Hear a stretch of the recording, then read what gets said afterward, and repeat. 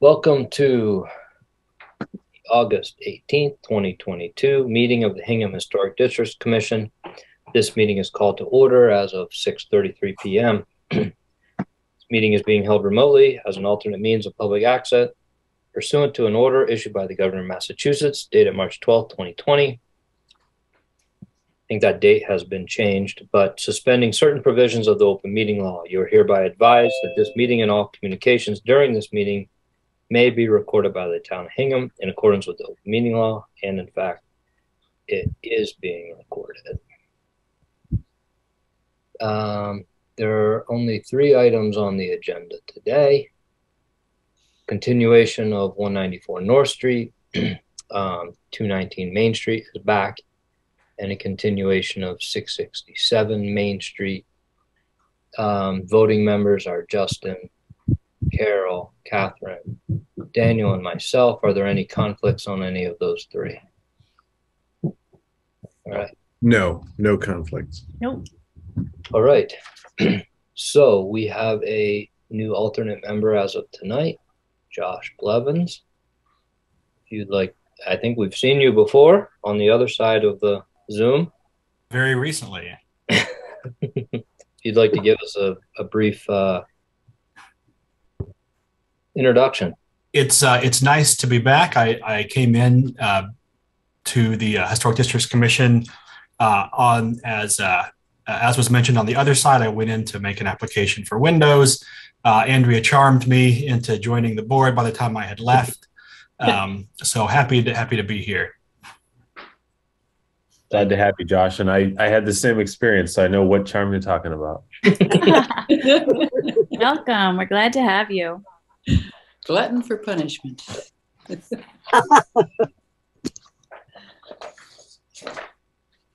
Well, Andrea, I don't see the first applicant. I do not see the Libretts,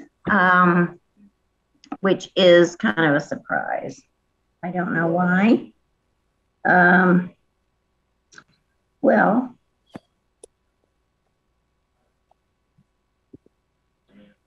And while we wait for their arrival, I believe there's just one document submitted for 194 North Street. It's the application with some photographs.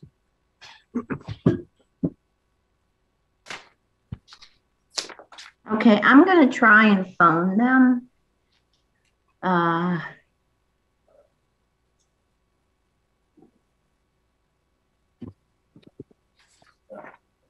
You can all, if you want to, just go over the minutes. Yeah. Andrea distributed minutes from the last meeting, 7/28/22. Are there any comments or corrections on those minutes? Is roof lines one word? So far, that's my only observation. Never put an Ivy Leaguer on a commission. That's my motto. Very bad idea. I think content-wise, I don't have find any discrepancies that I can detect. Good. Are there any other comments? No, nice job. Is there a motion to approve the minutes from 7/28? I'll make that motion. Is there a second? Second? Daniel, how do you vote? Abstain. Catherine, how do you vote? Aye. Carol? Aye. Justin? Aye. It's an aye for me. So motion, minutes are approved.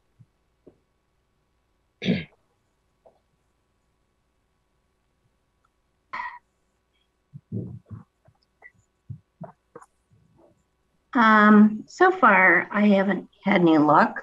I'll give it another shot.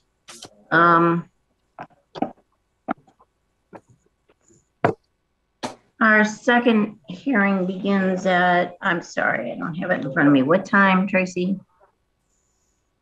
6:50. Okay. I see So, Mr. Papich here. I see Attorney Mr. Denny. Danahy. Okay.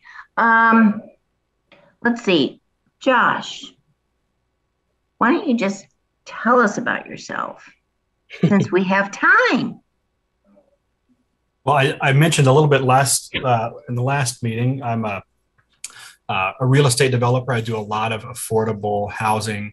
I have historically done almost completely historic redevelopments, a lot of adaptive reuse projects.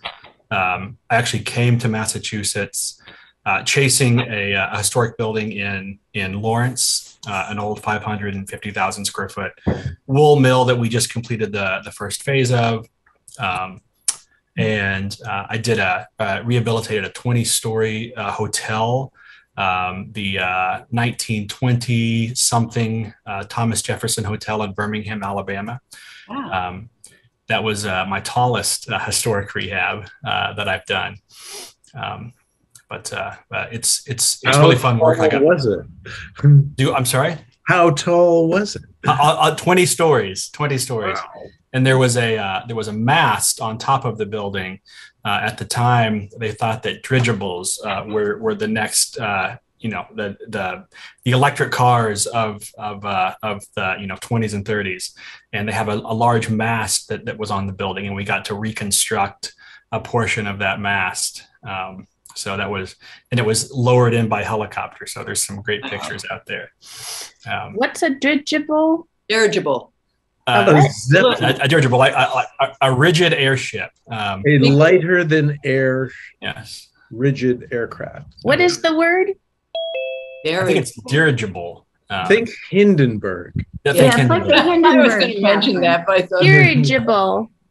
Is that what it's called? A dirigible? Dirigible. Dirigible. Yeah. IGIBLE. Dirigible. I've I never think heard that. blimp also works. Yeah. Blimp. That's easier for me. I'll take that. Yeah. Josh, was your Lawrence project the stone mill building with the chimney? It was not the stone mill building. Okay. It was part of the Pacific Mills complex. So I know that building well. I know all the mill owners now in town. Yeah, I was gonna say it's a neat club of people. They're also endless up there, Lawrence, Oh, yeah. Andover. That's great. is your degree in architecture or something different? What? In politics, actually. Oh, you're perfect for this. Perfect. I started working in government. I chaired a public board down in Arkansas that's where I'm from originally, and got involved doing affordable housing, and the rest is history. So Wow, that's expensive. You were appointed to a governor's commission. the state board of private career education, which oversees all of the non 2 or 4 year schools that lead to some sort of degree or certificate that advances education. And there's far more of those than you would imagine. Far more schools. So it's everything from barber schools to tattoo schools to yoga schools, not yoga studios, but the schools that train the teachers. So there's about, I think there are about 600 different schools of different types in Arkansas that we regulate. You don't have an accent. Sorry. That was not the case when I moved up here. I was always told that I did have an accent. One thing that I learned when I moved up here is that I was in a meeting with a gentleman named Mike and a gentleman named Mark. And they were both attorneys working on our deal. And I learned that Northerners say Mark the same way that Southerners say Mike. It's identical. And it's just Mike, which is how we Southerners say Mike. Mike. It's on how you say it. We're lucky to have you. What a background. And there are no Marks or Mikes. So I think we're Really lucky. So that's handy. That is very handy. Yeah. So I think it's 6:43. We've got 7 minutes, but I don't think we're going to see the Libretts, unfortunately. So Did they extend their application? No. So I've had no word from them. I sent out the agenda, so I'm going to have to call them, and they're going to have to, extend their. And when does that application expire? I'll have to look at the application itself, but they really need to. They'll have to extend it. So. I mean, my question is, July 28th was their second meeting. We left it up to them to decide whether to withdraw the application. Oh, I think you're thinking about 667 Main Street. The Libretts were new last time. Gotcha. Yep, replace existing windows. Yeah, okay. So that's the one who visited. Sorry. That's all right, not a problem. Yeah, okay. There's lots to think about. So do you want to proceed? Because I don't think anybody's going to be joining us who's interested in. Can we start 5 minutes early? Yeah, I think so. Okay. Yeah, I see most of. I mean, we can ask if there's anyone here to witness the Libretts hearing.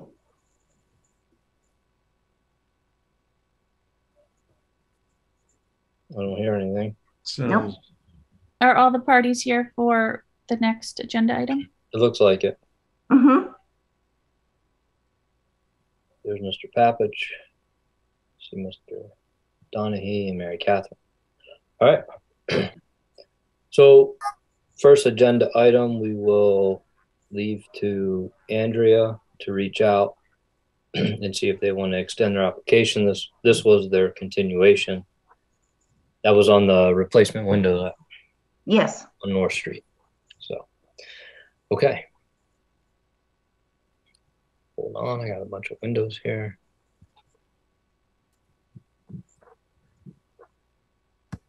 Next on the agenda is 219 Main Street. Non-compliance with approved hardscape plan. This is in reference to the flagstone wall in front of the property. Sean, Mr. Papich has sent some additional information earlier today to everybody. Do you want to present, Sean? Good evening. This is Sean Papich at Sean Papich Landscape Architecture, 222 North Street in Hingham. And John Dennehy's also, I see him on here too. I'm not sure if I'm presenting or if we're just reacting at this point. And it sounds to me like there's a question about the wall. What you received from me today and in my email at the wall at 219 Main Street is that we believe that it matches the approved photo. What it is a fieldstone veneer that is over block, which is one of the very common ways to construct the wall. There are multiple ways to do that, but this is just one of the methods. We feel that it matches the wall almost identically in the photo. It's almost uncommon to match it that closely, to be quite honest. So we feel that it does. So I guess we didn't know. I know Mary Catherine was kind of wondering what is the issue. And I was wondering if it was whether or not there was some concern that it was a cultured stone or something like that, but it's certainly not that. It's fieldstone that's been sliced. It's a very common product to use these days and for a number of years now. So you'll see it on chimneys and walls and grills and house facades and everything else. So I guess the question is what is the non-compliance? And that's really how we want to, I suppose, open it up. And if John has some comments, he and I haven't had a chance to chat, but if he has some comments, John, of course, certainly jump right in there. So I think this wall has been brought to the attention of the commission by a few members of the Hingham community. They saw it being installed as a CMU backup. I think the assumption was it was a true fieldstone wall. There are some additional fieldstone walls on Main Street nearby, just up the road a little bit. Right. They look like they're full fieldstone. Stone looks a little different. They actually don't look like they're necessarily mortar set. This is mortar set. I do think that the image that was in the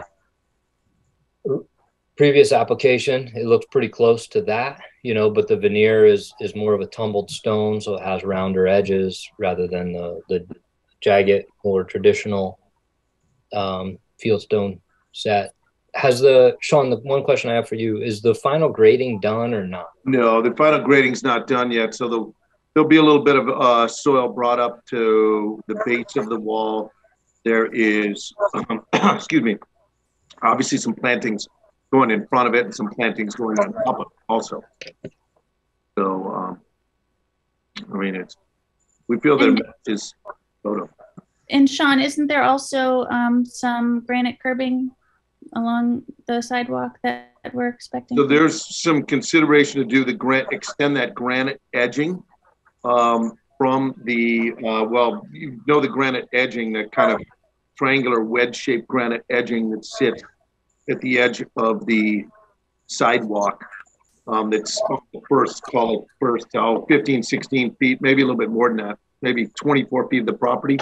Frank's having difficulty finding that, and kind of said, listen, the only way I can get that is if I find some cemetery that can give up some edging that looks like that. So if there is going to be some granite curbing going in or some edging, we're still going to have to find it.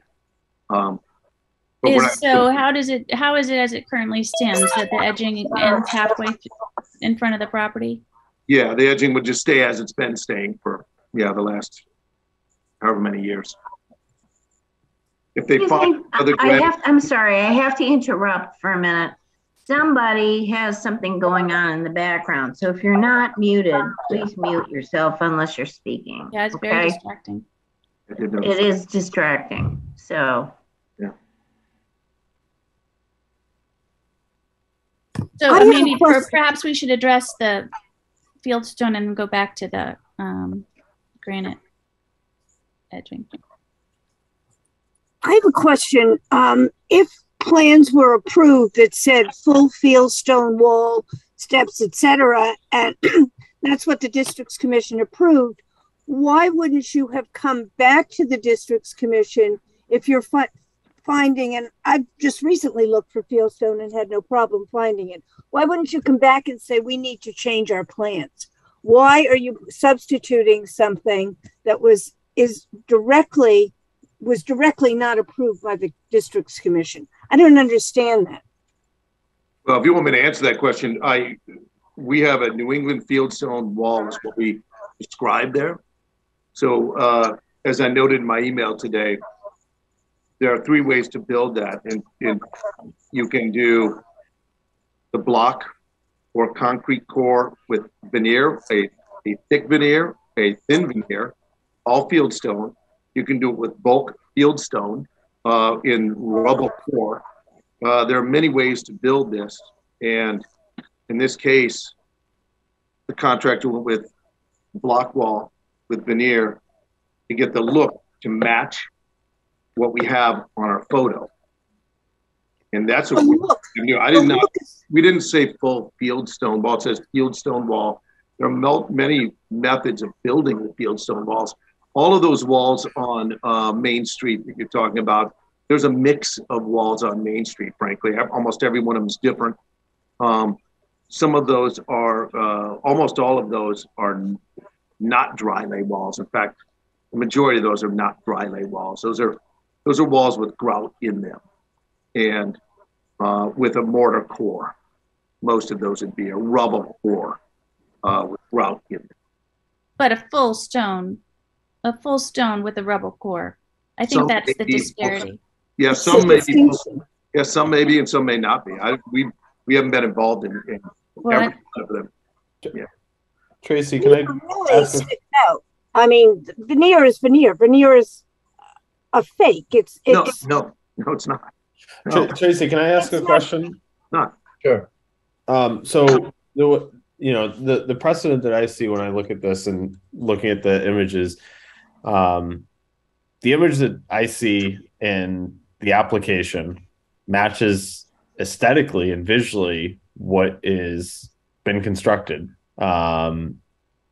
We didn't dictate means and methods on how to construct it. As Sean said, there's multiple ways to do it.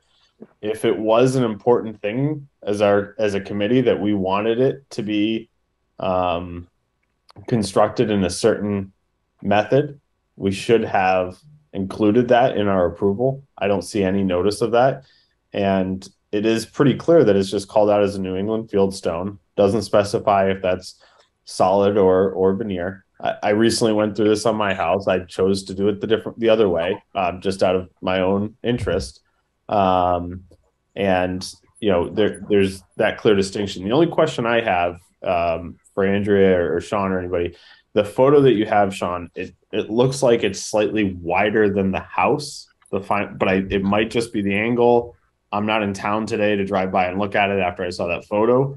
Dimensionally, it looked off to me. And so it's just based on the photo that you sent. So I just asked that question. Yeah, no, it lines up with the house, Dan. It lines up with the sides of the house. So I think it's the angle, Mr. Clark. I looked at it because I haven't gone seen it. I'm going to take a look at it tomorrow because I'm going to be in Hingham. But I thought the same thing from the angle of the shot. It looks like it might be wider, but I believe it's just the angle that you're looking at, sir. Yeah. One thing I would like to point out, though, the plan that we were presented says very clearly that there's going to be bluestone risers and there are fieldstone risers. It says, which looks very inappropriate. It says bluestone landing with fieldstone risers is what it says. Bluestone risers, and it looks like we have fieldstone risers. No, it says bluestone landing with fieldstone risers. Fieldstone risers. We don't usually say fieldstone treads and bluestone risers, so we wouldn't have built it that way. So we had bluestone and treads and landing with fieldstone risers. Yeah. May I ask a question? Sure. Sean, what is the total height of it? Our approval said 30 inches. Are you above that? We had 2.5 to 3 feet is what we had on our drawing. So 2.5 to 3 feet out that maximum point, which is on the far right when you're facing the house. It hasn't been finished graded at the end yet, so that hasn't been completed. Is your goal to make 30 inches or 3 feet? Goal was to be 3 feet max. It might be a little bit shorter than that when it's all said and done with the way that grade feathers off there. Mr. Chair, just as a point of order, what exactly are we here before you? Is it for the fieldstone concept? Because I know we're talking about the height and everything. That's number one. Number two, you mentioned that members of the community. I'd like to know, who are we talking about? Because if somebody's, shall we say, making contact with any town board and they're not giving your name other than anonymous, that's not really helpful to you or to us or to the public if nobody's going to put their name to the issue that they're raising. And so that's the second question I have, because frankly, if they're not willing to tell us exactly what they think was wrong, they're putting you folks on a goose chase right now, a wild goose chase to try to figure out what the issue is. And, I think that's imperative that we and the public have should know who are the people who are complaining that raised this issue. And two, what are we here for? Is it the fieldstone? If that's the issue, because I will say to Ms. Daly's point, I thought maybe it was because of the rendering that was submitted on October 7th, 2021. The rendering doesn't show the fieldstone on the risers, but it clearly defines right with it. It says bluestone landing with fieldstone risers, and it points directly to the steps. So we were not trying to, shall we say, hide anything here or be deceptive. It was in the plan, and that's what Sean submitted. No, I see the note of the fieldstone riser and the bluestone tread. I think the main issue was just how the wall was constructed with the CMU backup rather than a full fieldstone. Thank you. Wall. I don't know. Andrea can add anything as to. Yeah, I have to say, I looked up fieldstone wall construction. And I watched 3 or 4 different videos, and not one of them talked about a, concrete block and attaching veneer. They talked about building a fieldstone wall.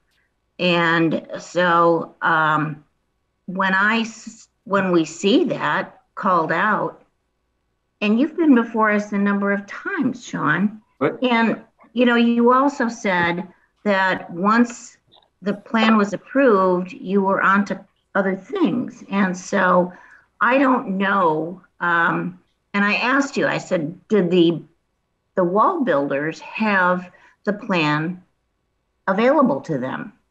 And you said, yes, they did. So somewhere along the line, someone made the decision to use concrete block and put a fieldstone veneer on. And I think that's unfortunate because we don't let people put up pretend chimneys, faux chimneys. You would approve, but you would approve, Andrea, you would approve fieldstone veneer on a chimney. And you would approve fieldstone veneer on the base of a house, and you'd approve it on the base of a carriage house and on the base of a barn. However, that's a different. That's completely different. I don't know about. No, it's not. It's not. Come on. We're talking about what was represented, and what was represented was a fieldstone wall. And the reason, we talked to you about the fact that this whole house and property was supposed to fit into the neighborhood and be very more of a rustic look. And it has not quite achieved that, but nevertheless, it just is, putting something up that doesn't fit in. It's not appropriate. It matches the photo that we showed, and it matches the material, but no, that it matches the material that was stated, but it doesn't match the description. The description that was given was a fieldstone wall. The material, yes, those fieldstones were appropriate, but they were fieldstones, not field veneers. And I believe that we're left now with a situation where another liberty was taken in creating. That's actually inaccurate. Okay, they put on Sean put on the plan, clear as day. Fieldstone risers and also fieldstone retaining wall. Except the risers are depicted incorrectly. You folks are not masons. You don't build stone walls. To Mr. Clark's point, if you want to be specific and say we want full fieldstone boulders to be built for walls because you're the historic commission, because you want certain types of material, you need to clarify that, because it's totally unfair to every applicant that comes before you that they need to now figure out whether you want fieldstone hand-built stone walls by particular people who build stone walls, or shall we say in this case, we have stone walls. This is from Plymouth Quarries. No, let me finish John my Papich has been a landscape architect in this town. I want to finish my point, Ms. Daly, because you've spoken and it's my time to be able to at least reply. You folks need to be clear as to what you want. You can't have us try to determine now you want us to say a full fieldstone wall. They put the visual. That's what you want. You want it fieldstone. They put fieldstone, whether it's a half a stone or a full stone, providing it is not seen as a half a stone, which you're not going to see. The wall is a wall. What does it matter? Because they're actual stone walls. There's a big difference, actually. There's a very big difference. You know what? You folks are ridiculous if you're going to say it's a big difference. Oh, Mr. Dennehy, come on. I respect you more than that. This has been an issue. It's ridiculous. You said this house is shall we say, it's not rustic. It is a colonial house. It is white. It has it's not colonial. It's a Cape Cod. Can you please? It's a Cape Cod Cape. Okay, Mr. it's a colonial house. I am sorry, but I object to the fact that you tell us we're being ridiculous. Well, you are being ridiculous. Can we just conduct this in a manner that is civil, where we can talk and express opinions? We don't need name calling, sir. Well, I'll tell you right now, it's field stone. Whether it's a full field stone or half field stone, that's what's showing. That's what people see when they drive up and down the street. But I When I drove up and down the street, when I drove up and down the street before this ever came up before the commission, I thought, oh my goodness, what's wrong with that wall? No joke. I bulged in a way that didn't look right. I turned my head to the right to the little cottage, which is fieldstone, has a fieldstone foundation. And I thought, that's a real fieldstone wall. My feeling is when you say fieldstone, if I go to the quarry, I say fieldstone. I want them to give me fieldstone. If I say fieldstone veneer, I want them to give me a fieldstone veneer.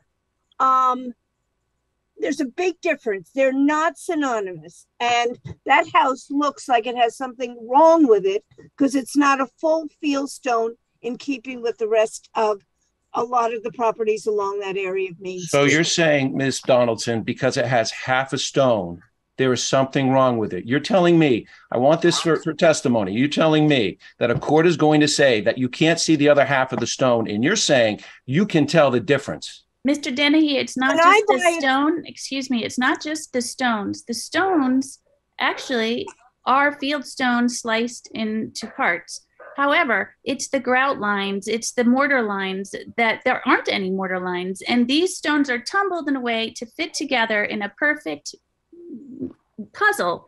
It is an unnatural and very Disney-like effect. And that is what we're kind of, we're here to enforce the guidelines and interpret the guidelines as best we can, things that are appropriate in keeping with the neighborhood and keeping with the styles that exist in the neighborhood, which that is our charge.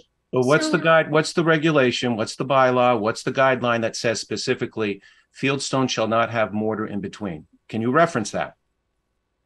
Where in your guidelines does it specifically say that? Because that's what I'm not sure that's relevant. It doesn't say that. Of course it's relevant. You're taking my client saying that they're not complying, and you don't have regulations that say that they have to comply. Overall style and feeling of this wall. And that's subjectivity. Not appropriate. That is subjectivity that you're suggesting here. That is not codified. And if you're using subjectivity, your subjectivity, to make a decision on walls, that's completely unfair because it's arbitrary. Our job is to interpret as best we can as citizens of Hingham the guidelines, to interpret and interpret. Where in the guidelines are we referencing for this stone wall? I'm sticking to that. Preserve the streetscape. Preserve the streetscape. Okay, Sean. The guidelines say preserve the streetscape. Let's let Sean talk. I'm sorry.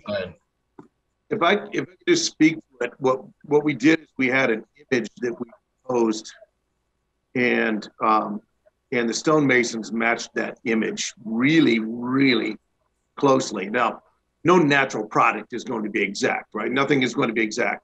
And you actually can't even expect somebody to match the image even as well as they did, but they actually really matched that image that we proposed.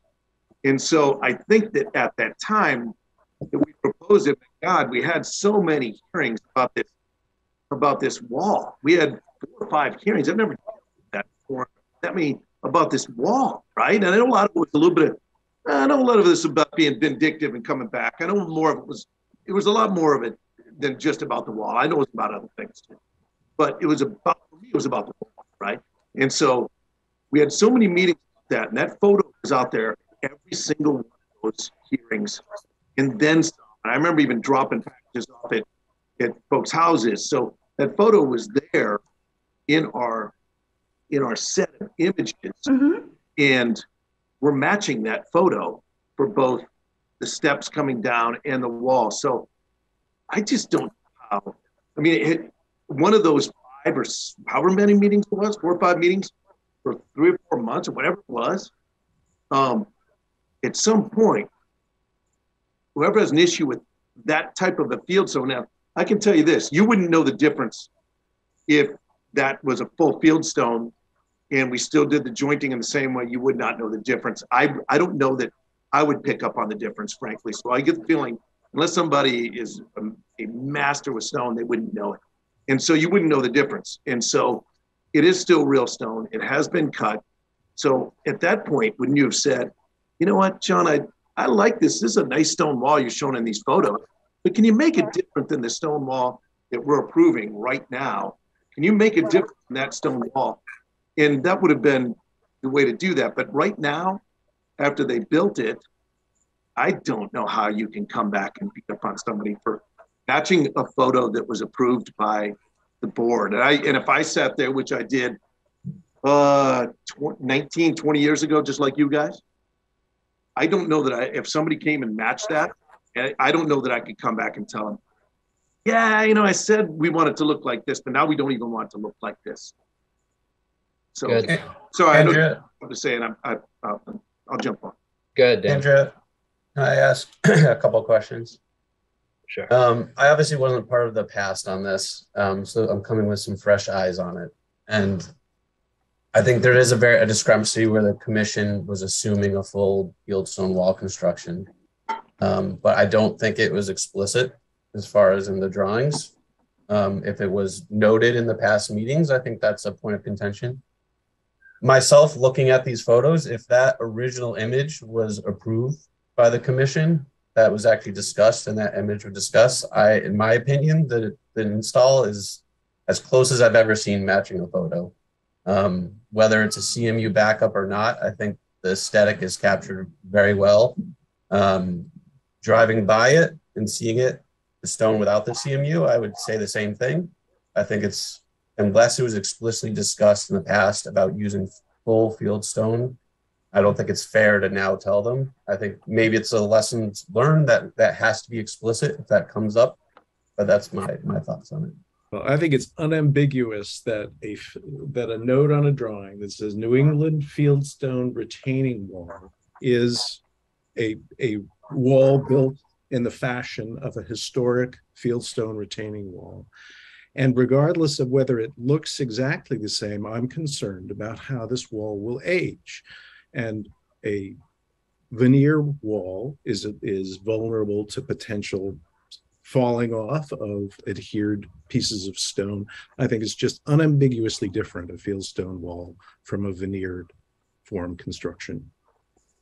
I'd like to add to it, I think it's ugly. I'm sorry, but when I drove by the first time, not only did I almost go off the road thinking, what on earth did they build? But it's just not. It's so regular. It almost looks like a painting that was then slapped up on it. Every stone is exactly too regular. It's been tumbled, which gives a very different look to stone. I just think it's awful. It's not been tumbled. It's stone that's been cut. There's no tumbling involved with the field stone. Yeah, one other point, Mr. Chair, I'd wanted to raise. Derek Stearns, the manager in sales of Plymouth Quarries, did submit a letter. I'll send it to you folks so you have it as part of the record. It says, to whom it may concern, the quarrying of the natural round fieldstone has been affected by labor shortage, production delays, and trucking. We saw this coming long before COVID. He said, natural round fieldstone comes in a bulk, pelletized, and thin veneer options. Any one of these options will give the look of round fieldstone, as they are all quarried and culled from the same source of fieldstone. Due to these delays, we elected to go with the closest possible match by utilizing old Reading veneer to achieve that round fieldstone look. And it was sent by Derek Stearns, Plymouth Quarries, manager of sales and design. Thank you. Thank you. Dan. You're on mute. Yeah, a lot of what Eric said is what I was going to say, and probably a lesson learned. I think this is to kind of think about it from a different perspective. I'm very sensitive to the windows when we have projects with windows and they call them out as with certain terminology. I always explicitly ask for the cut sheet, very specific details of it, because different manufacturers have different terminology for simulated divided lights, and they're not all equal. I agree with fellow Quincy members. I think we all sat there on that meeting thinking this was going to be a true fieldstone, full depth stone wall. But that onus is on us to unfortunately dictate that. If that's what we wanted, we needed to say that or clarify it. And so, it's a good lesson learned. If that's how, clearly there's strong opinions on what we would prefer. And I think it's a good thing to think about when we go forward, when we're looking at these plans and making these approvals. But in terms of the maintenance, Justin, I agree with you. That's why I chose to do my wall differently. And, that is, up to the owner. I'm not sure if that's really something that's on our purview is, maintenance and how it's going to be maintained. I hope it gets maintained. It certainly can be. It's more, it's going to be a little bit more work. But that's, not up to us to decide, I don't believe, unless somebody corrects me on that. May I say, Mr. Chairman, I have done this for a lot of years with a lot of changes on the board. And it has always been true that if someone represents something and then that's what they build. Otherwise, they come back. Don't shake your head, Sean. You didn't even listen to me. So the fact is that, if you had to do a veneer for whatever reason, then you should have come back and let the board know and modify the approval. If somebody uses veneer on a foundation, they always identify that. It's been called out. We know it's veneer, and we have approved veneer on surfaces like foundations. But we take you at your word. You say fieldstone wall. It doesn't say veneer fieldstone. Why didn't you put veneer in there? Why didn't you put concrete block with a stone veneer? How come? We're not thinking of it as anything different, Andrea, and that's the point. And if I do want to shake my head, I'm going to do that. All right? We've been working together for a long time, Andrea. So we didn't misrepresent what the plan was. We showed you a picture. If you're going to do a fieldstone wall, you can do it one of 3, 4 different ways, and I think I described those. Is that picture veneer? Is that a veneer stone wall that you submitted in the picture? Yes. And where is that? That's in Cohasset. You'll have to let us know where. It's private property deep in somebody's yard. Really? Well, how do we know then that it's veneer? You don't know. Well, you got to take him at his word. If you Really? trust him, Andrea, it's still beside the point. And I'll get an affidavit from the people in Cohasset. Fine, good. That's what you want. One thing I would like to add at this point is that letter kind of states that because we couldn't get real fieldstone, whole fieldstone, because of shipping and whatnot, we decided to match it with veneers. That's exactly what it says in the letter. So, I mean, it seems like the intention was to have fieldstone, and yet we decided to match it as best we could with veneers. I mean, I don't know where we go from here, but this feels like a very bad for people who really work hard to do their best and to work with people who have, are presenting an honorable and true thing. It just feels that's very upsetting, honestly. I don't know what to say. Point is, on our end, is we equate the full fieldstone veneer appearance with a full fieldstone wall. We equate that appearance same. A false equivalency. What's that? That's a false equivalency. No, not. I mean, you're saying that now as one case you're speaking of, but if we're working on projects, walls can be built in each of those different ways. And we don't necessarily say, well, then, especially something of the size 3 feet in height, something relatively small, if it's with block and fieldstone veneer, or if it's full fieldstone, we don't usually make a huge distinction between them. It's more about the appearance of the stone. So an appearance of the pattern and the color and the stone type. So you can do it for any use. And again, just like foundation walls and just like these and things of a similar nature. John, I respect that. I appreciate that. I just want to know how come when I looked, I Googled how to build a fieldstone wall. Not a single one came up with other than a true fieldstone wall? If I looked up, if I wanted to say, if I wanted how to build a veneer fieldstone wall, maybe I should have looked that up, but I didn't. I wanted to know how a fieldstone wall is constructed, and nowhere, and you can do it yourself, there's nowhere that talks about putting a veneer on top of concrete block. I can't speak to that. I don't know, and I don't make videos about building. Who cares? You look it up too. You can do the same research I did. I don't really. I think at this point, though, now we have this disagreement. Where do we go from here? I mean, I want to point out one last thing to your point, Ms. Daly, and that is that this wall has cost us twice as much.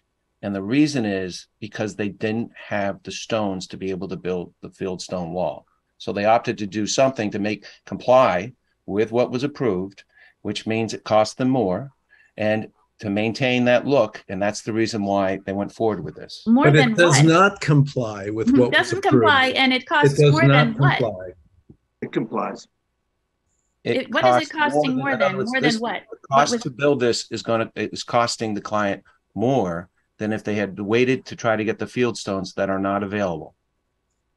The veneer would have a higher price than the bulk, just kind of field stone out of a bin to match that pattern, that color, that photo that was approved. Excuse me, I don't believe that the expense to the owner is any of our business. We're about what that looks like from the public right of way. And where do we go from here? Well, the thing is, in my mind, I think the issue is nowhere in any conversation that we ever had during any of the hearings was there talk about, oh, we're going to use a veneer here. We're going to put a concrete block up and put veneer. When somebody tells us they're going to build a fieldstone wall, our expectation is that they're going to build a fieldstone wall. If they want to put veneer on a foundation, then they tell us that. This is really a first, I have to say. And Sean, we've worked together for a lot of years. Yeah. And, I really think you admittedly said that you were not involved with the project at all. What I said is I hadn't been involved in when they were doing the construction on it. Right. That Frank had already been going, has been following the plans, and he'd been going on, but I hadn't been in the day-to-day with him on it. And I said to you, so they made the decision on site, knowing you said they had the plans. Of course. And they made the decision to go with the concrete block. Right. and the veneer. But part is not a fieldstone wall. Let us know. That's the whole thing here. This was not what we approved. And if you want to come back for a modification, you are certainly welcome to do that. So anytime. So the point that I'm making on this is we wouldn't change from what the plans say and go ahead and build whatever we want. And because of the fact that we believe that a fieldstone veneer wall in the appearance of it is the same as a full fieldstone wall that we proposed in that photo, matches. Now, if we were trying to get fiberglass wall might match if you put good enough fiberglass. What do you think? You see, this doesn't hold. This is unfortunate because we don't approve anything. We don't approve pretend chimneys. We don't approve steel doors with a wood veneer. Yeah, Dan, I'm sorry, Dan, go ahead. I just wanted to, one thing I did want to clarify is from our guidelines, and I think this is what this goes to. This is the point ultimately, which is Sean's been working here a long time. He knows how the commission feels about things.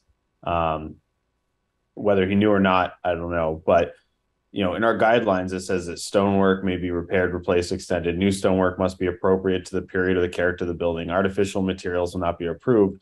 Veneers are subject to review. So when I read that, it says that, when they pivoted to veneers, they probably owed us, like you said, We need to pivot to veneer for the following reasons. Can the board or Andrew review it? So I think that's the part that was missed.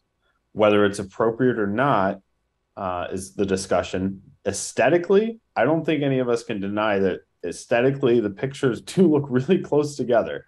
And so I think it's a nuanced detail of grout lines and things like that and the mortar lines.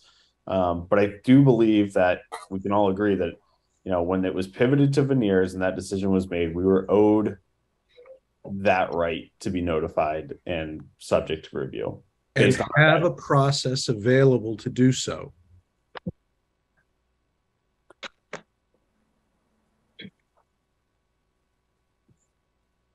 Josh, you look like you might have something to say. It sounds like a lot of this has occurred prior to my time on the board. I actually, you know, if I'm not a voting member, if I do think that there is an aesthetic difference between what was approved and what was installed. I'm not quite sold as much as other folks may be that it's a perfect match. When I think about a field stone, I think about essentially a collected stone from the field as the original walls were built. And these look to me more like a river stone, a tumbled field stone. They're much more round.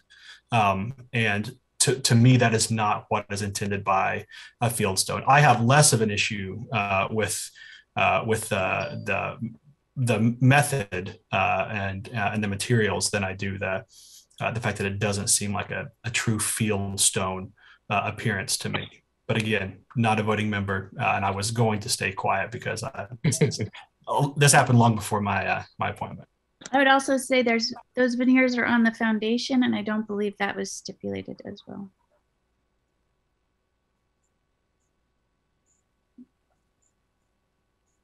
I noticed that today, yeah. But on the foundation, it would be veneer. They are. But it wasn't in the application. It wasn't on the drawing, and so it would be exposed concrete, or it would be a field stone. It wasn't approved to be on the foundation. So would you have preferred concrete because it wouldn't be historical? It doesn't matter what I approve, Mr. Dennehy. It wasn't on the application. It was just taken. It was just done. It was just done, just like this fieldstone wall was just done. No, the fieldstone wall wasn't just done. The intent was to match the photo. Felt like that was the method used to match it with real stone, even if it's veneer. Obviously, we have philosophical differences on how to get there. That's true. But I will say that we are very clear in terms, we ask for natural materials. It is. Wait a minute. Let me finish. It's a processed material. And there's a process. If you got to change from what you say you're going to do, then you come back and ask to modify because you have a rationale for that. That's the point. I'd be curious to hear what Sean would do to resolve the situation. Well, how do you think I'm going to answer that one? How do you think I might answer that one? Take a guess, Catherine. I might answer that. I think if we match the photo, we're using real fieldstone. I think the resolution is that it is as it is, personally. I mean, that's why I'm here. I think there's several ways to do this. I think there's several ways to build stone walls, just like I stated multiple times and like I said in that email. And I think it sounds very much philosophically, and because we work on hundreds of projects, 700 or 800, 900 projects since we started the firm almost 19 years ago. So there's so many ways to build the stone wall that the appearance to match the photo that was approved. I think that is what is important. I think that's one thing that the stonemason, Frank Candelaria, I think that's what they did. They worked very hard to try to get the closest match they could. And I think that's how it happened like that. Well, yeah, I know when I voted on this, I wasn't voting on the photo. I was voting on the drawing. And that's well, you got to vote. It's no different. It's no different, Justin. We didn't have a different. It's no different. Yeah, there's no difference. We approved an entire package. We can't Yeah, choose what from that application we were approving. So I think I think we got to get this to a motion at some point. I'm more in the boat of Eric and Dan of, I think this is part of a lesson learned. We don't dictate means and methods. And the motion would be whether what's installed is meets what we had previously approved, or whether it needs to be remedied and built as a true fieldstone wall. I don't know how we deal with the veneer on the base of the building. I think the veneer on the base of the building is much more appropriate than exposed concrete. And I don't know how you approve veneer on the foundation and then not approve it on the CMU, but Andrea, do you know how to? Look, you know, I think that to me, it comes down to what was represented and what was eventually done. And if, I mean, this district's commission has a job to do, and that is to make sure that everything that we approve is appropriate and that it reflects the streetscape and fits in. And there's never been a time in our history that, and in the guidelines, also in the Secretary of the Interior's guidelines, that's what we're here to uphold, because that's don't, Sean, you just shake your head and you don't even know what I'm going to say. I'm listening. It's frustrating. So, but I'm trying to say is that I think there's just, maybe there was a misunderstanding, but the fact is it was never represented as a veneer wall. And that is my problem with all of this. I think what was written, if it would have said on the plans, veneer, then great.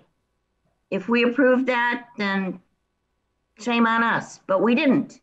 We approved fieldstone wall, period. So that's what we were expecting.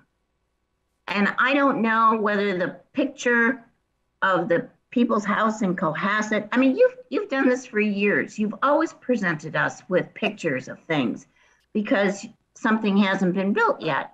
And we've always appreciated that, and we've taken you at your word. So there was not once that I thought, well, that wall, maybe it's veneer. Never. So I think we're really down to, let's just, we have to tell the truth, you know, and the truth is that you know that we don't approve faux things. We don't approve, you know, other materials. It's not a fake cultured stone or anything like that. And no, it's not. We believe that this wall is what I know is approved, and that's where it comes down to difference. If there would be several contractors would price it out and bid it and build it every different way. What we're going for is appearance at the end, and if it's real stone, then we're fine with real stone. If it were a cultured stone out of concrete, we would of course not do that. We don't feel we misrepresent anything whatsoever. There was no misrepresentation. Okay, that's fine. But you have to admit, we never talked about veneer. That never, ever, ever came up in any conversation that we had. I think that's the trigger right there. I mean, aesthetically, there's a question here, but there's the guidelines are pretty clear. Mr. Papich has been doing this long enough. He knows the guidelines. You know, to me, that's the trigger, that when it needed to switch to veneer, the Historical District Commission needed to be afforded the opportunity to review it, as the guidelines say. That didn't happen. We weren't afforded that opportunity. We're now having a conversation on how we feel about veneer versus non-veneer after the fact with the wall that's already been constructed. So to me, that's the conversation of, you know, it seems like, should this be approved or not approved based on the veneer? I don't exactly know, Andrea, based on, you know, this is an agenda item that says, you know, for non-compliance with approved hardscape plans, I would say, you know, there is the non-compliance issue of, you know, a veneer was not, it was not reviewed, and it wasn't subject to review by our committee per the guidelines. If it was going to be a veneer originally, it should have been labeled that way based on the guidelines and how I read it. And so, you know, that's to me the motion that we're having here in the discussion is. Agreed. Tracy, I think fair, we're Mr. going Clark. in circles now. I think we've all expressed Yeah. where the other one stands, and everyone has spoken up about their thoughts. I think we're ready for a vote. But a vote on what, Andrea? Yeah, so the remedy is, I mean, there are several ways to look at this. One is to remove the existing wall and rebuild it as a proper fieldstone wall. That's one thing. The other thing is to levy a fine if you wanted to go in that direction. So those are really only our recourses. Now, I did say to you, Sean, when this first started, I said, I think you should advise your folks not to continue to build the wall. Did I not? I can't remember if you told me that or if I said that to you. No. I said to you, I think they should stop work. You sent me an email back and said they've decided to continue. So, you know. I don't think I sent you an email saying decide to continue at all. Actually, to be honest, I don't think. Might I say there's a third option? That. I have that. Might I suggest there's a third option here? One would be to rebuild it as a fieldstone wall. One would be to take it down and reapply with another plan. Perhaps there's no wall. Perhaps if the expense is too much, there's no wall. And we go back to a simple berm. And then the third option would be, I guess, a fine, although I've never experienced that. And it's so disappointing to even have to consider it. Yeah, and that's not I don't see what purpose that really serves either. So That doesn't help the neighborhood. No. Does it make sense for us to vote to approve it as it looks or not, and then have Sean come back to us with his suggestion of what he'd like to do next? So then the motion would be, are we going to approve the wall as built? And if not, then it either has, you come back with something else. So depending on how the vote goes, Or do can we they come approve back- the existing wall? Or can they come back with the veneer wall, just giving us the notification before they rip it out? Mr. Chair, I would certainly consider that, but I think the voting members are clearly against it. So that would be a waste of my client's time. I'd rather have a vote and then we'll go to court because I know where the vote's going. So let's find out just how much you folks believe that, you know, fieldstone should be built based upon watching 3 videos, Andrea, or whether or not you should be able to build it with fieldstone, which are fieldstone that you folks are saying are faux. So let's get the vote up. No, I think that's a misrepresentation. I think our decision on this is that it's pretty clear in the guidelines that a stone veneer is subject to review. I guess I could pull up the exact wording, but. And I think, Mr. Clark, that's what you're doing right now. I mean, I totally appreciate what you said earlier. I think you're right. If I'd known this, I would have said, look, let's take it. Let's go in front of you folks right away. Because it's subject to review. But that does not mean that you can change, or shall we say, deny. It's subject to review. And that's what we're going through right now. We're going through the review process. The voting members don't like it. They've expressed it. They said it's fake. It's Disneyland. Ugly. So this is the review that we're going through. And I don't want to go through another review, ask for modification, because we're going to have the same arguments and it's going to be basically, you know, people, shall we say, saying things about Mr. Papich that I think are completely unreasonable. Frankly, it's a misunderstanding between the board, commission, and what happened here. I think that's really what the issue is. And it's a question of, is it a fieldstone? Does it actually depict what was represented and what was voted on back in October 2021? Everybody agrees it does look it, except for 2 board members who say it doesn't. I get it, but I mean, that's the issue. And I mean, I mean, at this juncture, it's unfortunate, but I think we know what the writing on the wall says. So whether to vote or not is our business, our commission's business. We have to either approve this or not. Whether you want it's already been approved. This has just been raised of whether or not what was approved and what was built is there. Yeah. And I know the alternates indicate that it does appear to be there, but the voting members clearly have stated it does not. Right. And Ms. Piles, you're one of them. Right. And you've been against this project from day one since I've been here. So you're just looking to vote against it for any reason. You're smiling. I just want to make sure you understand that, because I wish this record was here. Change anything. Don't be rude. Yeah, it does. It does. Your opinion on this has been well noted since the site views and since the past hearings. I certainly hope so. So, Andrea, the motion is to approve the existing, to approve the stone wall as built. And if it's no, then it either has to come down, and I think that's probably the way we'll go. Or Mr. Dennehy is going to take us to court. Yep. I actually would.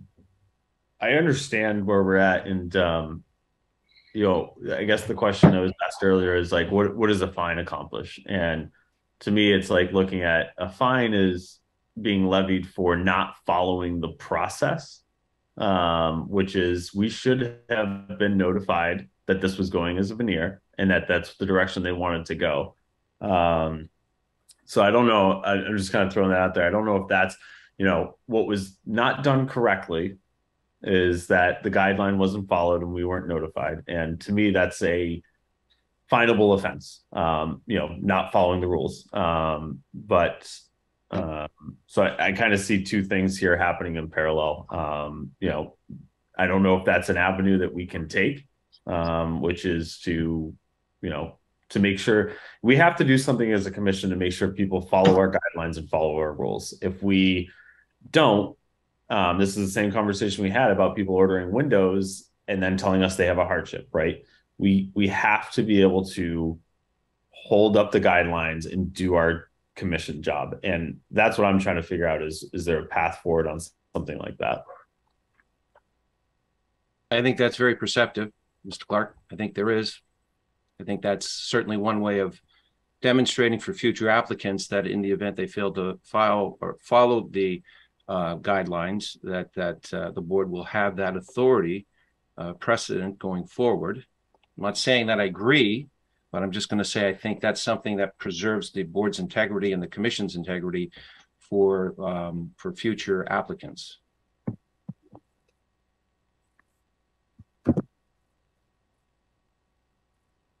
So it seems like there's potential for 2 different motions.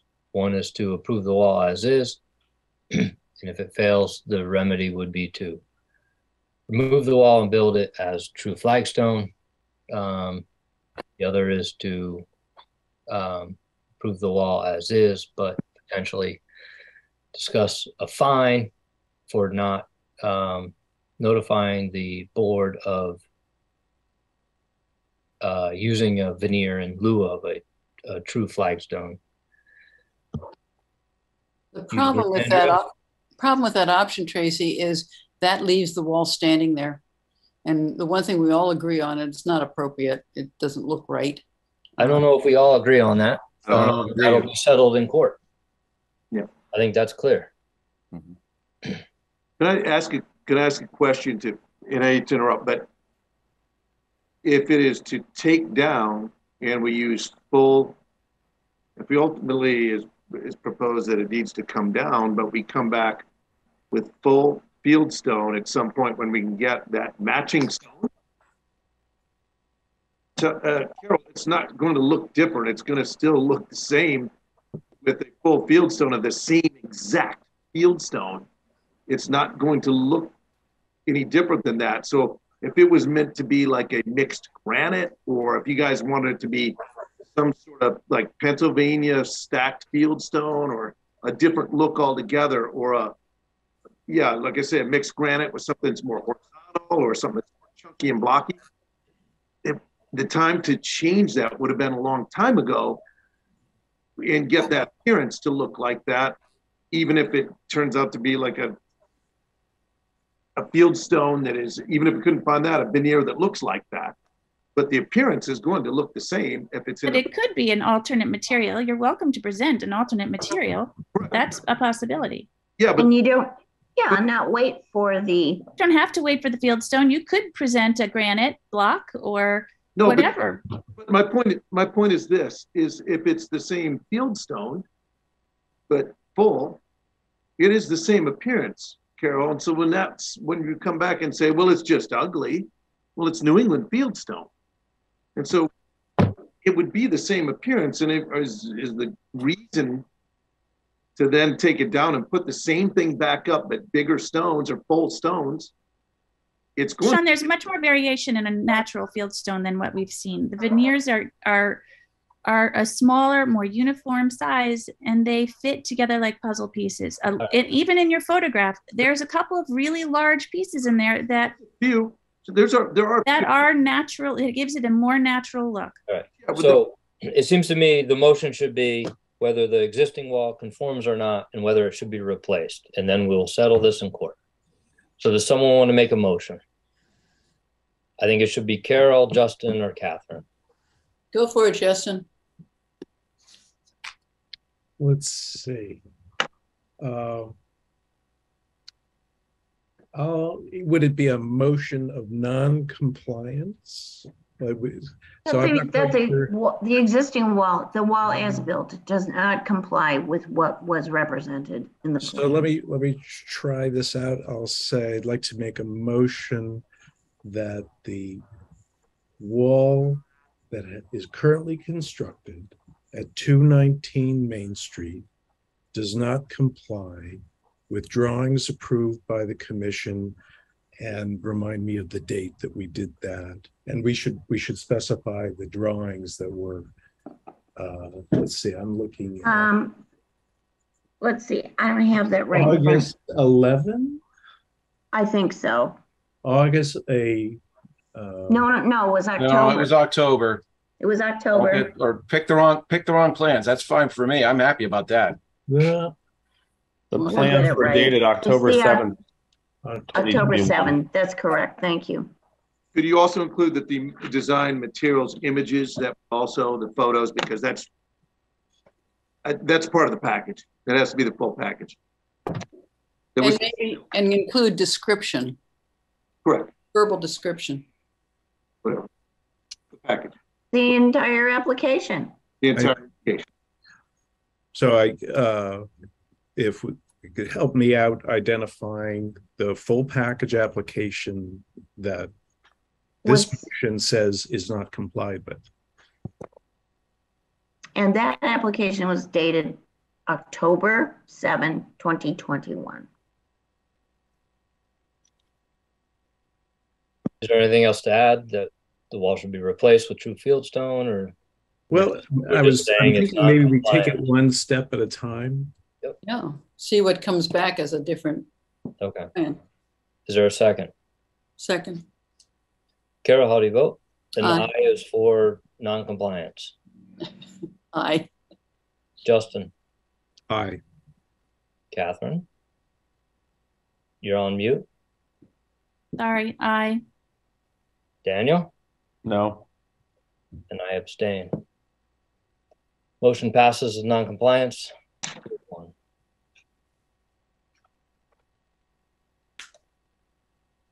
Okay. Thank you, Mr. Chair. Appreciate it. Yeah. See you soon. So, Mr. Dennehy, are you going to contact this office or the? Yeah, you have to write a decision, and it's got to be printed, and it should be submitted to the clerk's office. Yeah. Because if it's not, then the motion fails. So I'll be looking for it. I may also add, let's regarding the edging, the granite edging that is proposed. If there's going to be a change, We're past it. We're past it. That's not, we're done. Over. not on the We're agenda. done. You've hopefully made a it's decision. compliance. Again, thank you Okay. very much. Be safe. Thank you. Thank you. Thank you, Sean.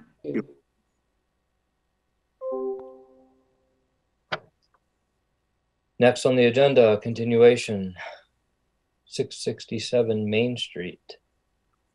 See, Jay Bradley is here, as well as the Rogers.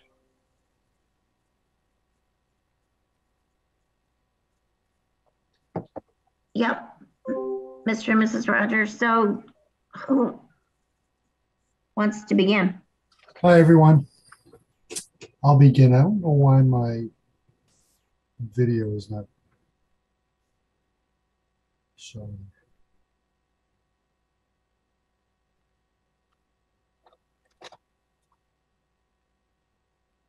Is just seeing a dark screen so far. Yeah, I apologize. My computer is a little bit slow today, but I'm going to share my screen. That's great. Thank you.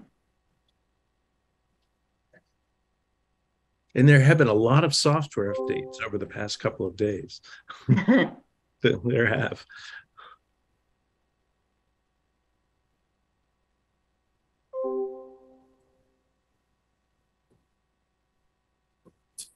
Can you see my screen? Almost. Not yet. Heads, we see a message. I see a message that says Jay Bradley has started screen sharing, but it's still a dark. Okay. Yeah, I see it scrolling, so it's loading up Okay. my Reddit. So. There we go. Great. Well, my name is Jay Bradley. I'm principal of Jay Bradley Architects, and I'm representing the Rogers at 667 Main Street. This is our second continuation, a third presentation. I know our last meeting was a little bit disappointing from our perspective and a bit contentious, so I hope that doesn't weigh poorly on us. My job is really to find solutions, and that is the foundation of my career, and I really think we have something here that potentially could meet the requirements of the board and comes back with a more amenable solution to what we had previously presented.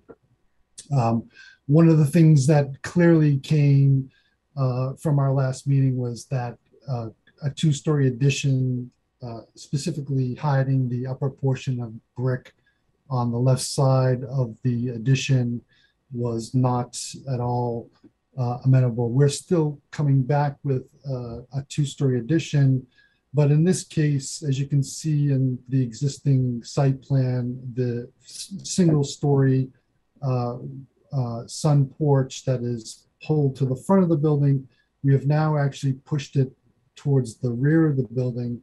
This did two things. One, it actually increases the brick veneer from the street side and exposes more brick than is currently there because of the roof lines, and I'll show you that in the elevation. But it also, I think, does a really nice job at supporting the mass of the existing structure and not making it feel too competitive with the existing structure, and feeling like it's a little much more amenable to the overall building footprint and facade.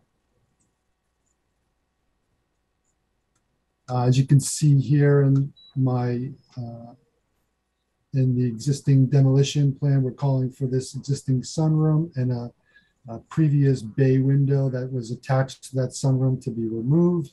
And now we are moving the sun porch towards the rear of the structure, exposing the original window opening. As we had stated in our last meeting, we believe that these windows were replaced in the 1960s during a previous construction renovation. We will try to match the existing windows as much as possible, and of course to maintain the existing historical look of the main building. But the new facade will be, new addition will be pushed away from the front of the facade. And you can see this is just the second floor plan. It's still, I know we don't need to get into the details, but it still supports the footprint and adding that nursery to the main owner's suite and allowing them to support their 4 children on the main second floor, especially Miss Rogers' infant child. I think he's only 2 or 3 months old.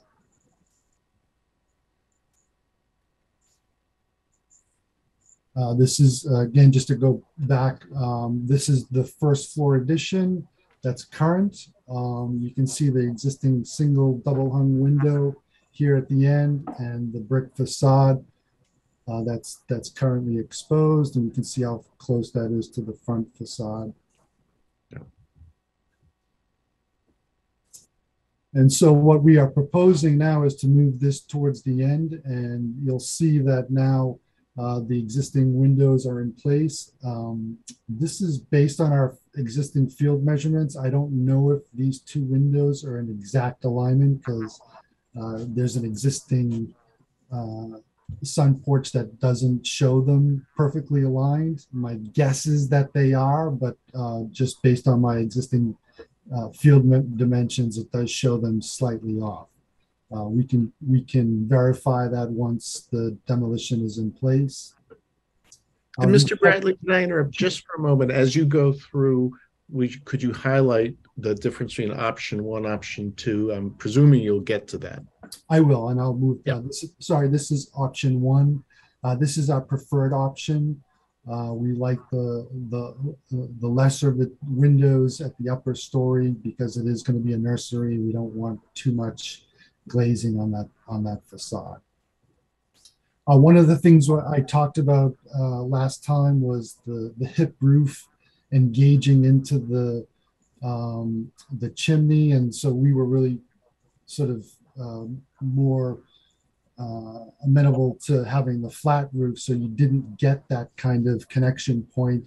This actually works really nicely because we can pick up the same roof line, tie it into the hip appropriately, and avoid any of the flashing or connection points to the existing chimney, which I think is a much better benefit to this option. You can see from the perspective here, now that it's pushed back, the prominence of the existing federal style structure is now much more prominent. And I think the overall massing of that sun porch feels appropriate for the home. And this option here, again, we can see we carry the double hungs. We pulled them together to distinguish this new addition. We would like to do a fieldstone veneer. Now you're just being silly. But isn't that fair pool on a foundation though? I probably would have addressed that issue previously a little bit differently, but yeah, we would. I'm assuming that's a stone veneer, and that would be appropriate. It would not be a full fieldstone round veneer. Unless you would want that specifically, we'd have to build a brick shelf and we appreciate the clarity. But again, I think you can see from the shadow lines here and from the front facade, the main house really is distinguished by itself. The addition is secondary and it sits back appropriately from the main facade. From the rear elevation, and not that this is so much of a concern of yours, we're just doing a double door to the French door to the rear facade and 2 windows to take advantage of that beautiful yard that they have. What else can I show? And then these are just 2 additional perspectives that we've. And this is all still option one. This is all still option one. Yeah, the preferred option just so happens. Yeah. Correct.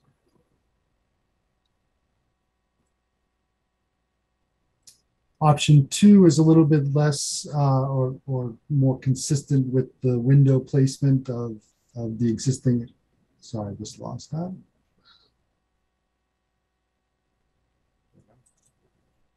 Option two is a little bit more consistent by just having a single hung, double hung at the end walls.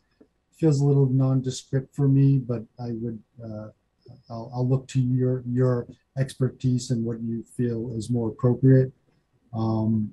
Same thing with the opposite side. So from an interior perspective, they'll have flanking double hungs on either side of the short sides of the new nursery. And then from the left side from the left side of the home facing, we're just doing two pairs of double hungs stacked upon each other as sort of a minimalist look or connection to the original home. The shape and form, the roof stays the same in both options. The size stays the same, and the materials just the standard clapboard to match existing. I don't think we would replicate the coins that are on the existing house just to distinguish its period. I'll defer to you in terms of what you feel is appropriate. If you feel like you need to have the coins there as well, we would be amenable to that.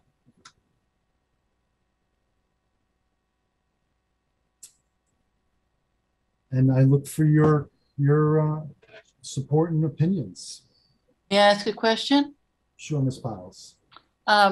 The size of the addition, how long is it? Is it on our page, it looks like 19.5 feet. Does that sound right? Size of addition is 19'6¼ Thank you. Now, how much of the brick is covered up on that side?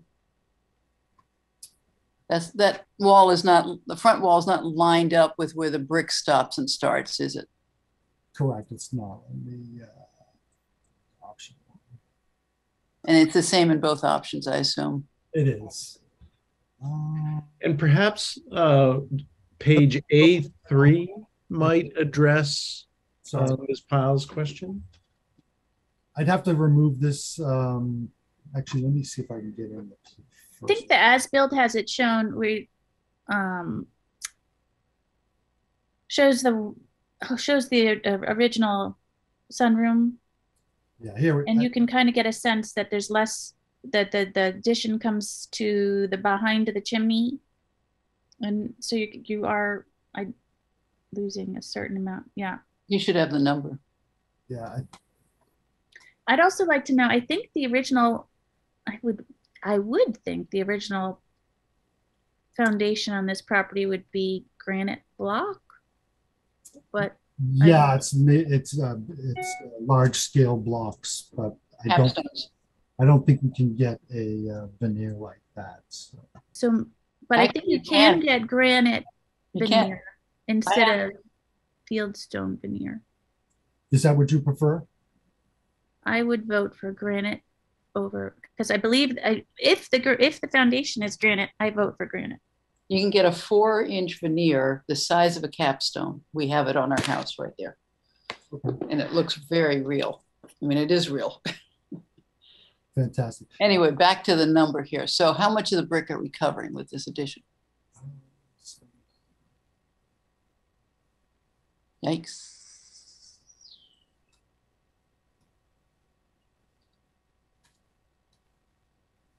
$6'10". Covering up almost 7 feet. Mm-hmm. And what would happen to your design upstairs and down if you took 7 feet off of the 19 feet? I mean, I can do the math, but you get 12 feet. Because you're still a pretty big room. But they are exposing some. They are exposing half of that again. Yeah. But it's just 2 stories covering up the veneer side of the house. I'm just saying is there something magical about a 20-foot long room? Can't we squinch it back a little more? Don't change the back measurement, just give it a little diet. But Jay, on the existing sunroom, is there exposed historic brick on the inside of that? There is. Okay. So you're pulling that back. I don't remember the dimension offhand, but you're going to re-expose 12 feet or so of.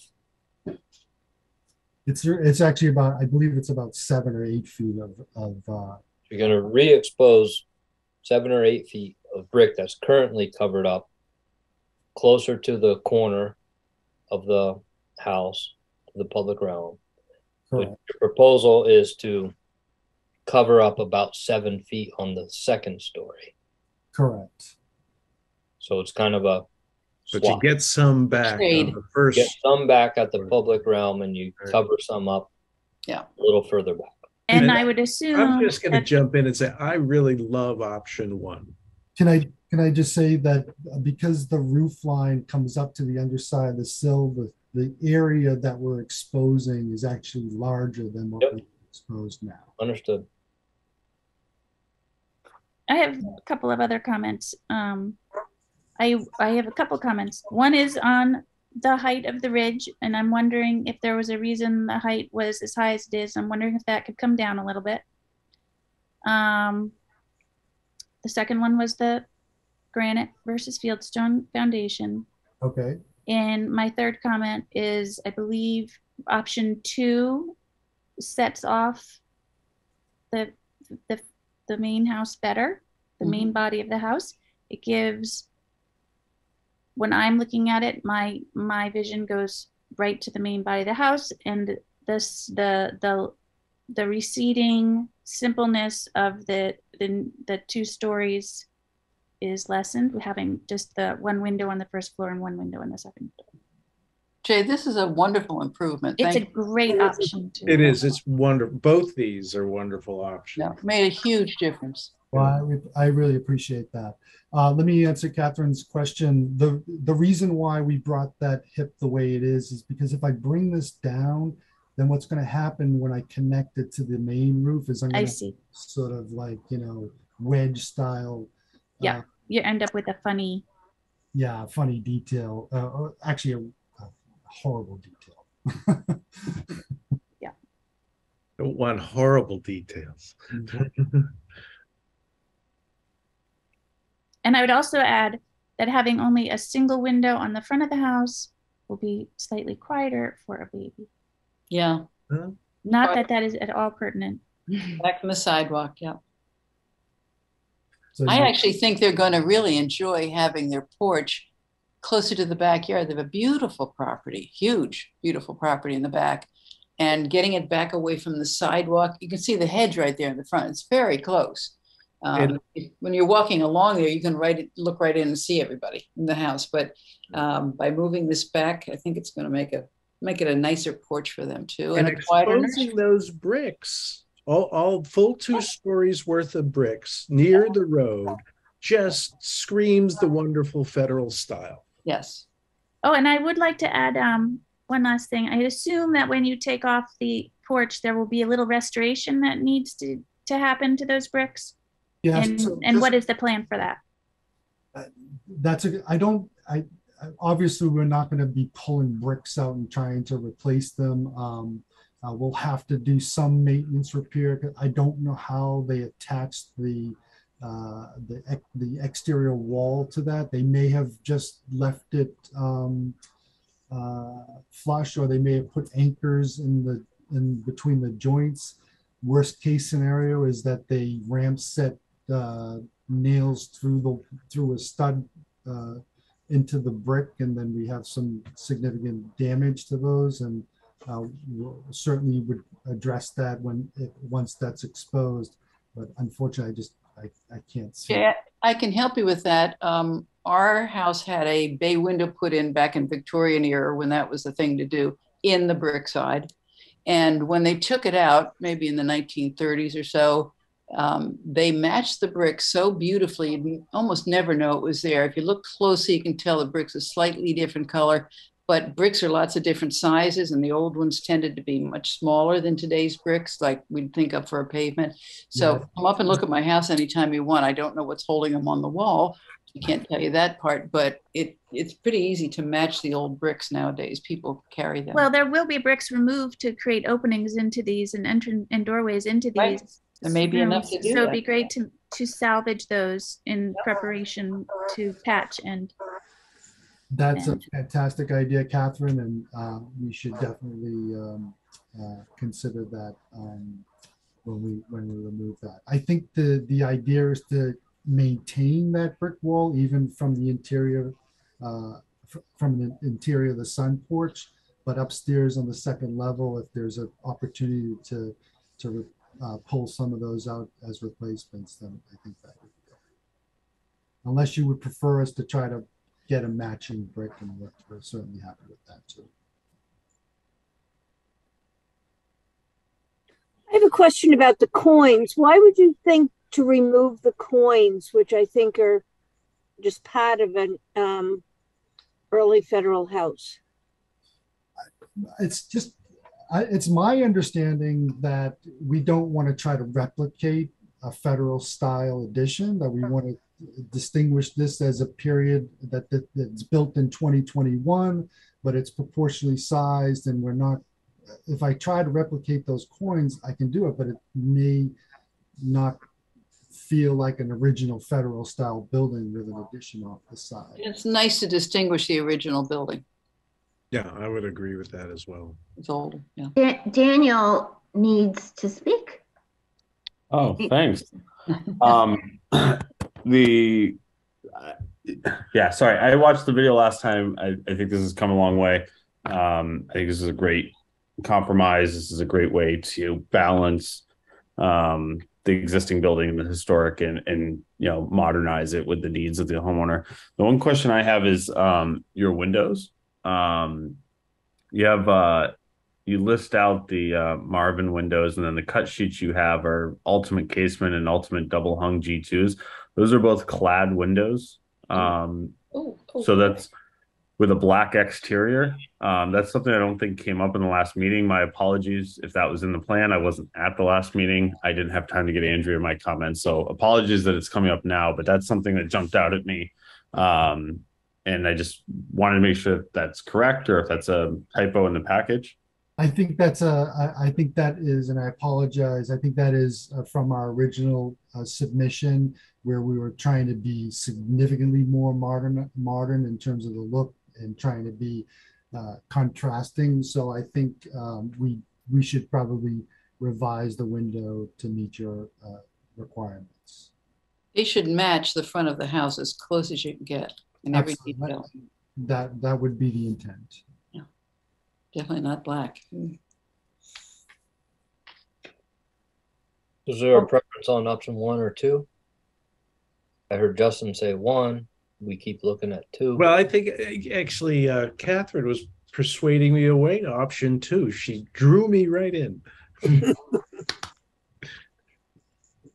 We would really prefer option 1. But what can you elaborate on what it is from 1 that over 2 that you're leaning toward? Because they're similar. I'm just curious what parts of it that you lean towards. I think this facade is just super basic and not very appealing to me.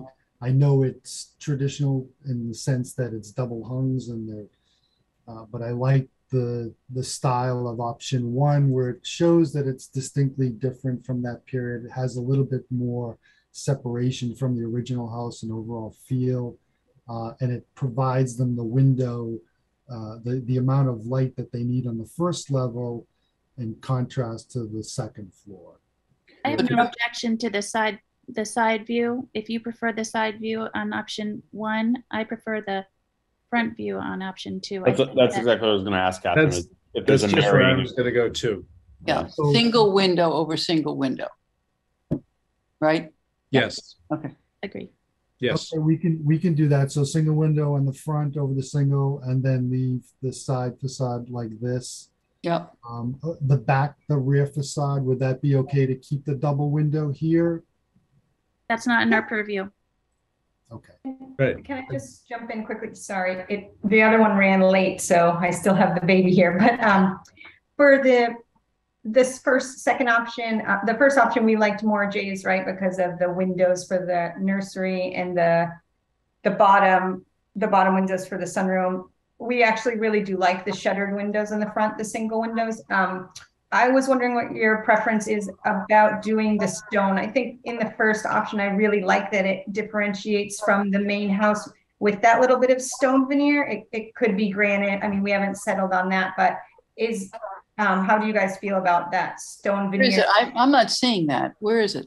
In the first option, in the bottom, if you see, calls it out stone finish foundation. We were talking A5.1. Okay. So yeah, that option, we liked that it had that little section of the stone there to kind of differentiate. And that doesn't go around to the front. It does. It would go to the front of the addition. Just on the addition. Upper right corner. It looks like there's quite a large amount of foundation, that there's a little extra deep foundation happening there on the addition compared to the grade of the house's foundation. And that's the look you're trying to go for? The land falling off? A little bit more reveal. A little bit more of a reveal, yeah. But I mean, honestly, I think Jay did a great job with both of these. Really, the windows was our biggest thing on the side. I'm happy to do the shuttered windows on the front. I think they look great. I just am kind of asking what you guys prefer. We liked that we would show a little bit more reveal of some granite there. We're also nervous about stone. I know, I don't object in principle, but I think that I would want to see very detailed pictures and examples of the stone. Not veneer. So could this be something possibly if we do get to an approval, once we get to choosing this, we could come in front of you guys and show you what the options are to get those approved?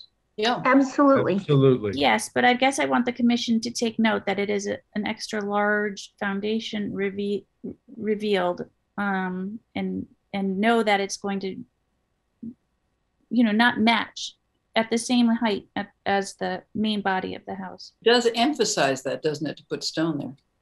Yeah, it does. And the problem is, and if you have been to the house, the floor level there is right at grade. So we really do need to bring up the foundation so that that whole sill around that sun porch is rotted out. The floor level is down. So we really do need to bring sort of the foundation up, even though it's not consistent with the existing structure. It's the rotting foundation tells the tale. You want to lift that up. Yeah, right now, like when you go try to transition, well, we keep it locked because we can't use it and it's not safe for the children, but you have to step down to get into there. There's 2 steps down. So I think we're trying to bring it up so it's just all the same level. So it's a seamless transition from the rooms. Meaghan, the one thing I'd suggest, I think it's something you guys can look at some more and bring back to us to keep this going forward, but definitely I would recommend taking some samples out and looking there.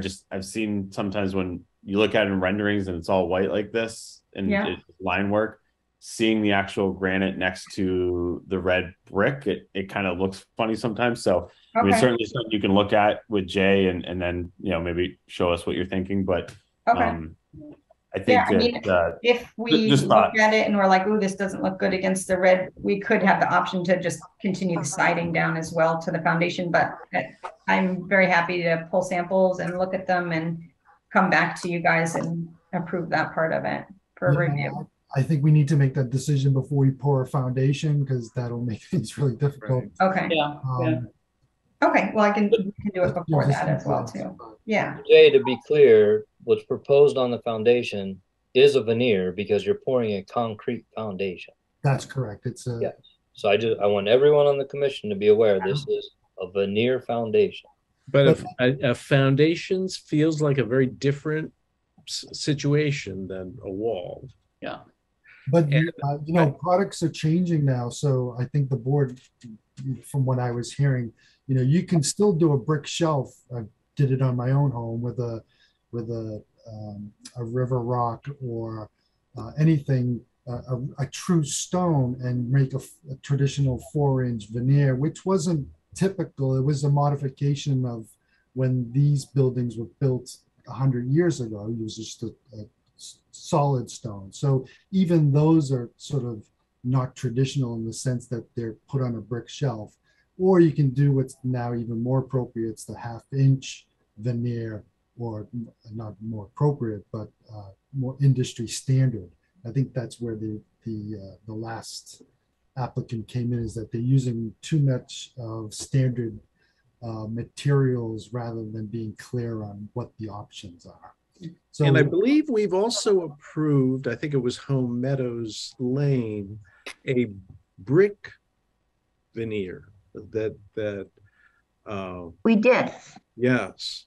And perhaps a brick veneer might address Mr. Clark's concern about granite adjacent to brick. No, not a concern, just a food for thought. It's totally, you know, just sharing that. But I guess what I'm hearing then is we don't really have the information to decide tonight, regardless for this. So, you know, I guess I pose, you know, back to the applicant, which is, if that's something you want, we couldn't answer that question tonight. But if you go without it, then we can probably keep this moving forward. Can I ask what the foundation of the original old front of the house is? Is that up on capstones, granite capstones? Yes, it is. Yes. But it looks like you don't really see it when you walk by. I've never noticed. You don't see much of it. You can, if you look, you can see a little bit of it. On one of the sides, I think you can see a little more. It depends on which side of the house you're looking at, or the front, but there's not too much revealed. Okay. Oh, anyone else? I feel like we might be ready to make a motion on option 1 for the side elevation, plus option 2 for the front elevation. Is it reversed? No. Nope. I was correct. He's right. Option 2 for the front, option 1 for the side. Got it. And the applicant will come back with final material selection or options for the veneer foundation stone. And windows. And before we vote, I'd like to say thank you again to Jay and the Rogers. I think you heard us, and I hope you're happy with it. I think your porch will be back in a more private area.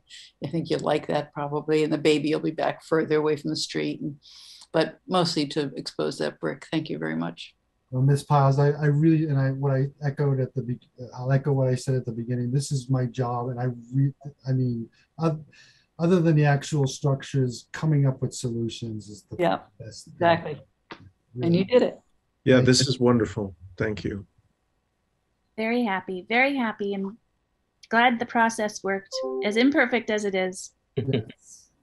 All right. So does anyone want to make a motion? I'll try. Dan? Yeah, I can make one if you want. So I make a motion to issue a certificate of appropriateness for 667 Main Street in Hingham in the I forget what. Oh, I do know. Tower Wilder. Yep, in the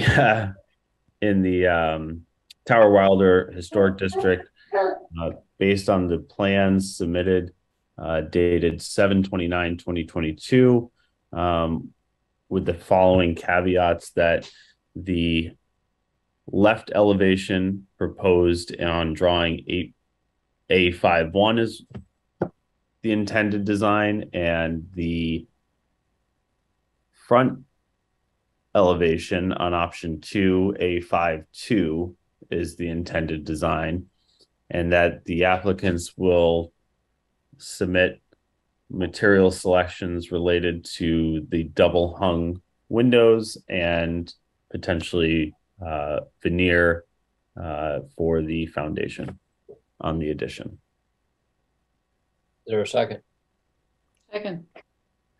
Justin, how do you vote? I vote aye. Catherine? Aye. Carol? Aye. Dan? Aye. And it's an aye for me. Can I change mine to an enthusiastic eye? Me too. I'll take that. Yes. Thank you.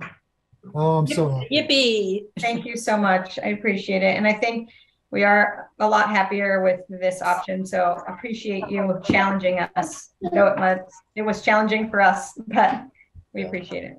Thank you. Thank you for saying that. That was unnecessary, but very appreciated. Okay, appreciate it. Thank you. Jay, thank you. Have a great night, everyone. Thank you very much. Night.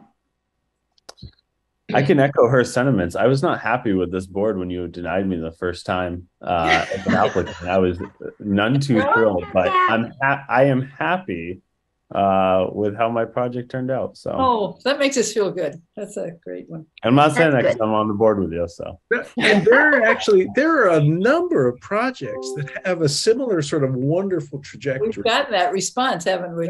Yeah. We needed to have we need to sit in that a little bit today. It's a hard night. Tonight was a hard night. Yeah. So last item on the agenda is we want to try to have a business meeting in September after everyone's back to school and back to going to work for 3 or 4 or 5 days or whatever we're doing in this new world.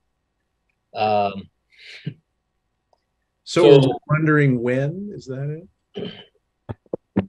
Well, our typical hearing is the 18th or something like that? September 15th is the next one. 15th, yeah. 15th. I would say we should probably meet on a different night to have a business meeting. Yeah. And we could do it in person if you'd like. That'd be nice. It would be nice. So why don't I just, do you want me to just propose some dates? Does anyone have a night of the week that they absolutely can't do? Wednesdays are bad for me. Okay. Fridays are usually bad. We won't make you come on a Friday at 6:30. Okay. I was going to ask, is this a daytime or an evening meeting? It'll be 6:30 as usual. Okay.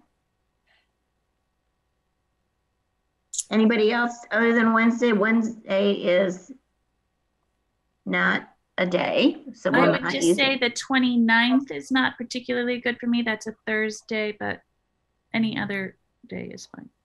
We're looking at September, right? Yeah. I don't know. I have to see now that the school department has taken their meeting room and they're turning it into offices. So they will be using the meeting rooms in town hall. And they have booked way ahead. So I'll have to see what the availability is.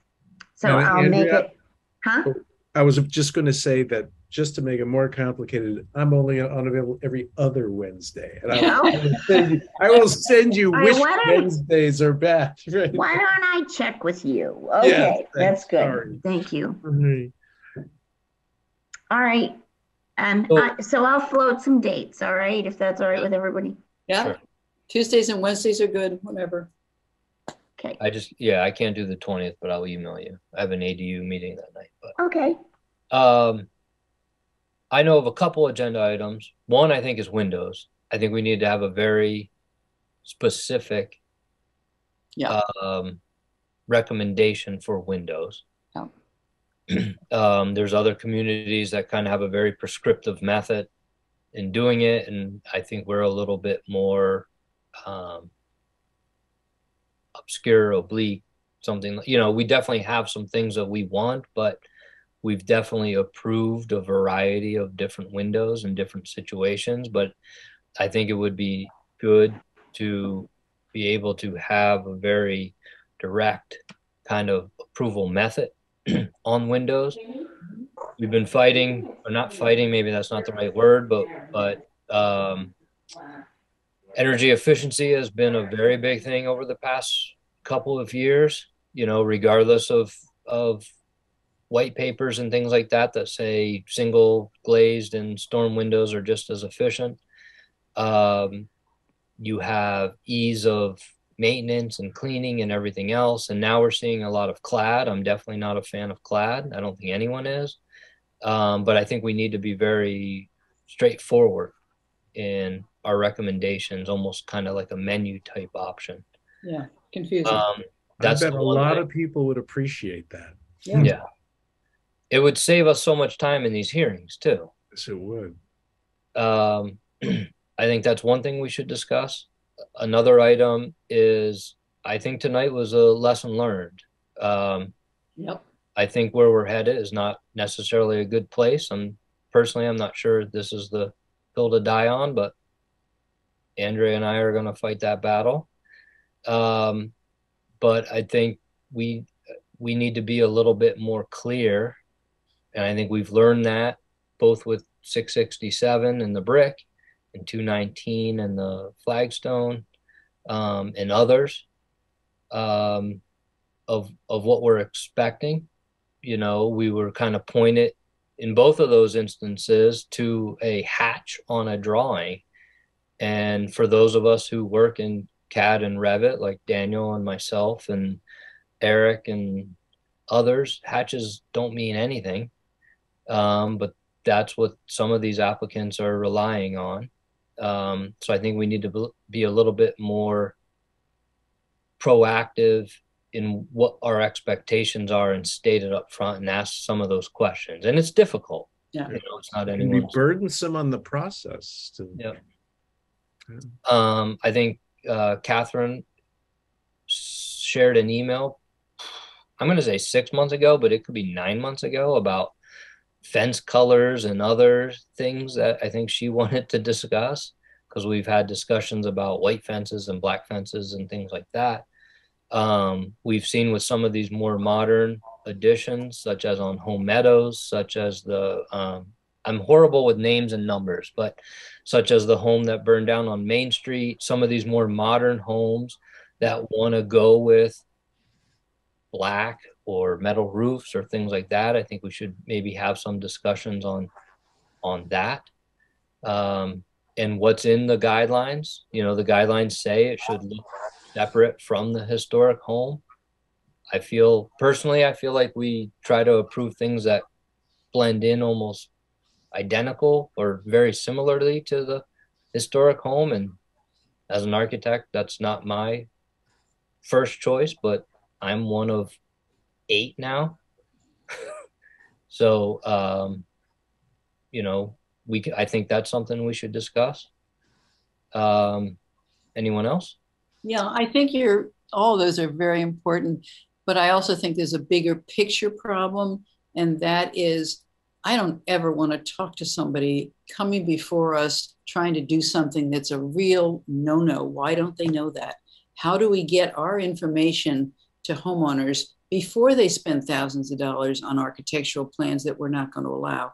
How do we, is it a yearly mailing to please call Andy if you're going to do anything? Or is it a pamphlet that goes out? My instinct tells me we need the 10 Commandments, something that's so simple that ye shall not use vinyl windows. So we got to get Moses too. Something more obvious. I mean, we have this wonderful big book and all the answers are in there. All you have to do is spend the day reading it to find them. Why can't we give something to the homeowner that at least sets them off in the right direction of, before you order those vinyl windows, please call Andrea, or whatever we want them to do. Something that's the big informative picture to all of our rules. So that would be my choice. Yeah, Dan. I was just going to say, as somebody that went through that, I think that it's cumbersome. I think we could do a better job of maybe, I think there's too much burden on Andrea. She can't, you look at the number of applications that come through and how busy we are at times. I mean, there's a lot of burden on Andrea that I think that, you know, having that expectation, I think we need to make sure that we get good information on the website and try to maybe break it up into smaller bite size, instead of saying, here's this whole document, 90% of it doesn't pertain to you. And I think Justin or Tracy's comment, or like just the windows alone, having a separate standalone document for windows, and a flow chart and information in one easy to digest place is what we need. And I think that's the other piece to that is, you know, where we got tonight was a good answer on the 667, right? They appreciated the process, but maybe, you know, it's a little tough that there almost needs to be like an education at the beginning, which is, you know, we're trying to, you know, protect and we're trying to modify, not because we're trying to be difficult, but because we look at hundreds of homes and some of us do this for a living. We're trying to offer guidance. And I think maybe sometimes the way we say it, it's not what we say, but how we say it at times. And we just, you know, people get fired up. So I think we got to think about that side to it a lot. The only other thing I wanted to suggest was, I feel like sometimes we run scattershot when I feel like we got to try to probably be a little bit better of, you know, Justin, give us your thoughts. Dan, give us your thoughts, and go through each of us one at a time, and then try to be a little more concise with it. Because I feel like Justin says something and then we kind of go down that tangent, and he said 3 other things. And so I feel like we got to try to be a little bit better giving that feedback. Justin's the problem. Well, I'm sorry. You're just in my upper left-hand corner, so that's why I keep pointing to you. It's definitely Catherine's the problem. I think we also I'm sorry, go ahead. No, I was going to say, I think we also ought to get the source of the realtors.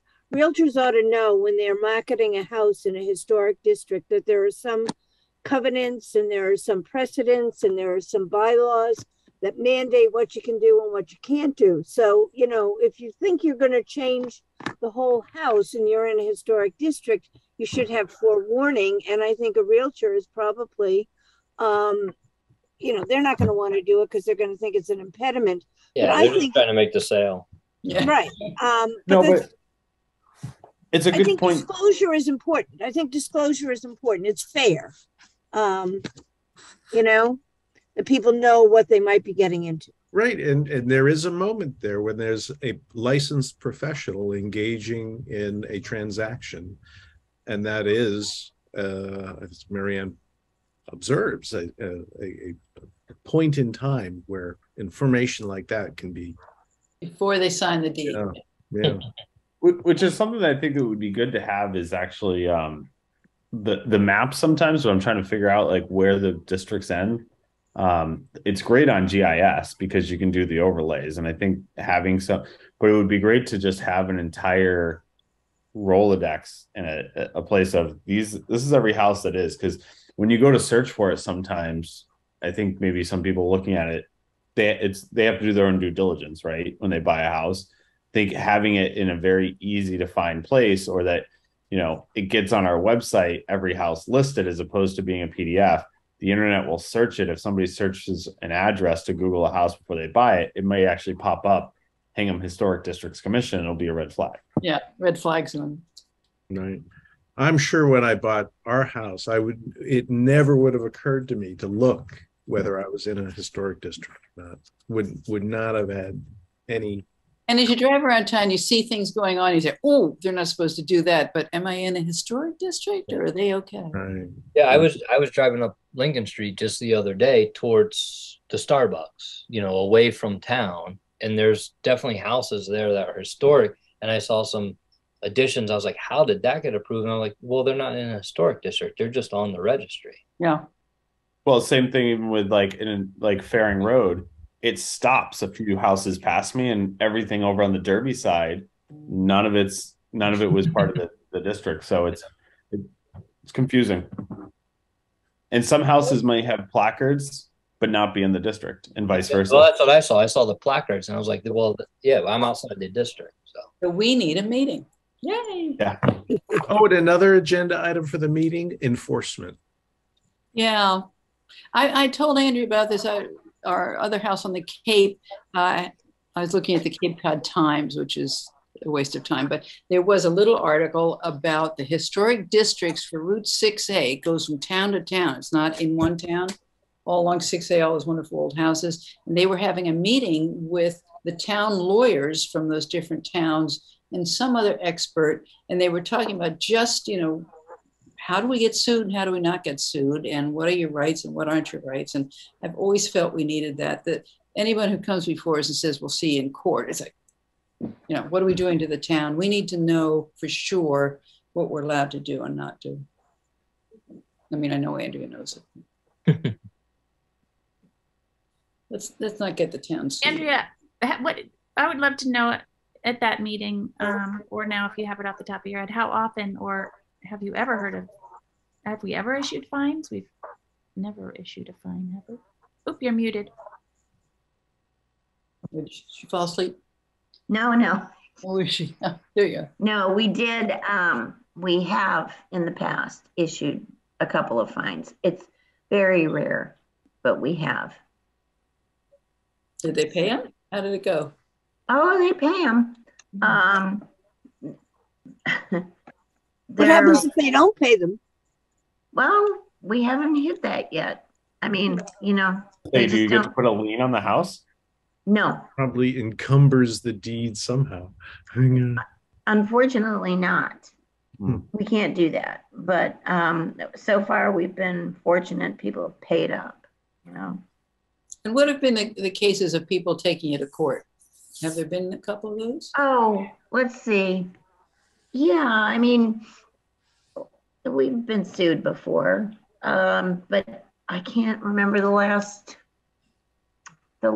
one was, well, mostly it's the historical commission sometimes.